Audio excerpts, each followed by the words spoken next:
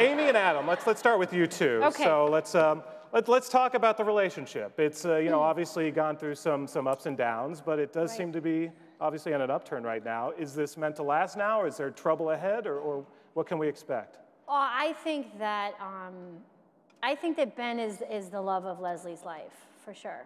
And I think that this season was really great because Mike and all the writers did such a good job of exquisitely torturing us.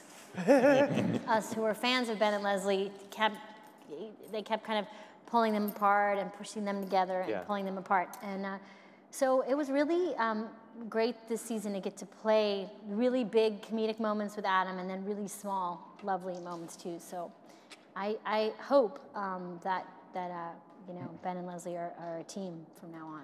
There's always a question of when do you do that, and how soon, and you know, Mike, talk about sort of the decision to bring them back together now. Was there a thought of, well, you know, that tension sort of goes away, or you know, how did you guys decide to pace this relationship out? Well, the original idea was that Leslie would have a series of relationships with different kinds of dudes over many years, hopefully.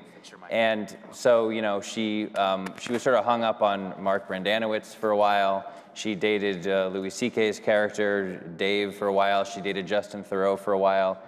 And his character. Yeah, sorry. And the truth comes out. So we sort of thought that might be interesting to just do a kind of series of like significant relationships at different levels with different kinds of people, and she could learn.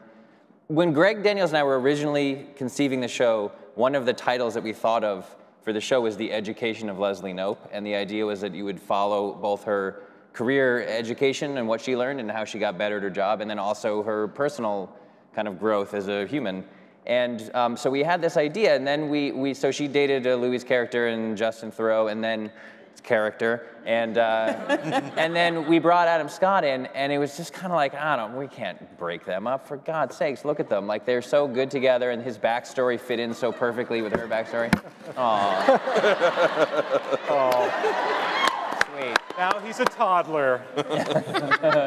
That was really creepy. It was weird how I held him. Yeah, you held him. Sometimes I pick up Adam and I just go, shh, and I put him asleep. Shut your mouth. He is prone to weeping. Shut your mouth. Never shake Adam. Anyway, the point is like, who knows what the future holds, but as far as that thing of like, getting them together and losing the, you know, the frisson of the tension or whatever, I kind of feel like that's silly and you shouldn't worry about that, and it's all about execution. And, you know, I learned this from Greg again on The Office. It was like Jim and Pam, you know, we could have waited 9 years or whatever to get them together and people would have been clawing their eyes out with frustration. And so we kind of just let the stories tell us when to get them together. And it seemed like, well, this seems like about the right amount of time. And we just kind of trusted in the creative staff that we would be able to figure out how to still make their relationship interesting after they were together. The dynamic between the two is really interesting because we actually found a character who's more uptight than Leslie Knope. And in some ways that sort of pushes her into more of the, you know, she's looser than ever, and at the same time she's getting him looser than ever. So yeah, it's been fun to play. There have been episodes where Leslie kind of goes off the rails and Ben keeps her grounded, and then other times where Ben loses his mind and Leslie kind of reminds him, you know, about what's important. And also it's been fun to play, it was really exciting this year to play two people who were figuring out whether or not they should be together, and Ben at the same time figuring out whether or not he wants to stay in this town. I think there's something very romantic about people deciding to be in love with your own small town.